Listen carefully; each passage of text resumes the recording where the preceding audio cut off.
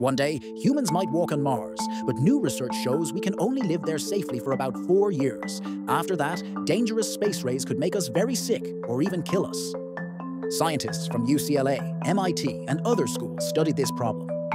They found that Mars is much more dangerous than Earth because it doesn't have a strong magnetic shield to block harmful radiation. Cosmic rays from the Sun and other stars hit Mars all the time. Without good protection, astronauts could get poisoned by the rays. The good news is that there are ways to stay safe. The best time to travel to Mars is during the Sun's solar maximum, when the Sun is very active. This extra activity can actually push away some of the worst space radiation. With today's spaceships, astronauts could make a round trip to Mars in less than 2 years, which is well within the safe limit. This study helps space groups like NASA and SpaceX plan better trips. They will need strong shields to protect astronauts and good timing for launches.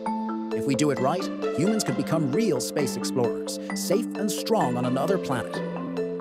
Would you want to visit Mars, even if you could only stay for a few years? Tell us in the comments.